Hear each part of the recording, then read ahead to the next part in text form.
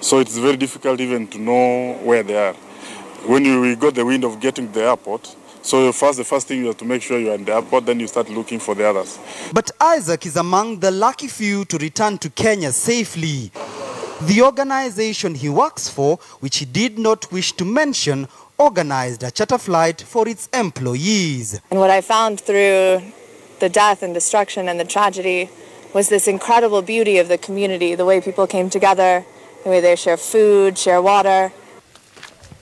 Concern now shifts to those without the necessary facilitation. Already, most of whom we spoke to insisted that the Kenyan government was doing little to help in the evacuation exercise. On Tuesday, the Kenyan government had denied reports that up to 16 Kenyan truck drivers may have been killed during the unrest. Saidi Jilo, a transporter based in Mombasa, says that the Kenyan government could be lying. Jilo has lost contact with 3 of his drivers based in Juba. Paka sai tumepata driver moja peke yake alitoroka akakuwa kwa kambi ya UN.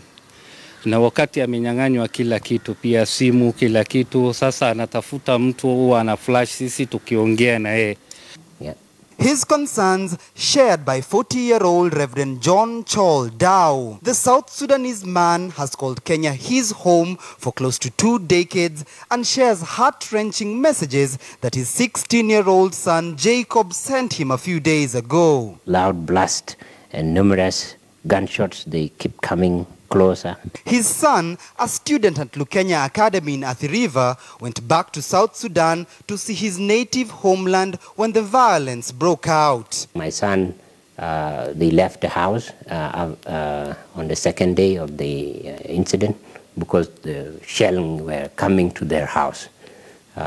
So they had to run away and take refuge in the cathedral. Emmanuel Kachol, a South Sudanese businessman in Mombasa, now says that the unrest is not only causing psychological torment, but also financial strain. With the revenue collections, any hour that is lost is a big loss to the government as far as the business, the custom revenue collection is concerned.